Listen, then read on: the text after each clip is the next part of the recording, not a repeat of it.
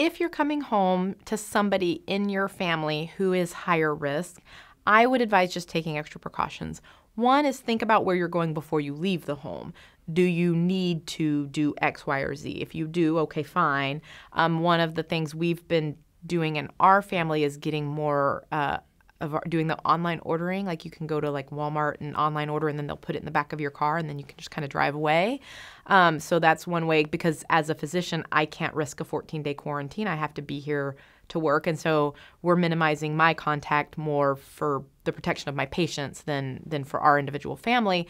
But if you have someone in your household who is higher risk, think about where you're going and where you absolutely need to go there. And when you come home, you need to, before you interact with that person, you need to wash your hands.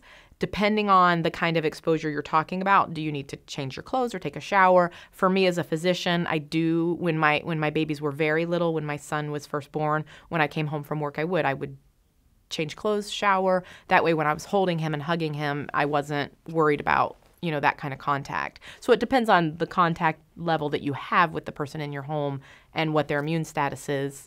But I would definitely recommend hand hygiene before you interact with them.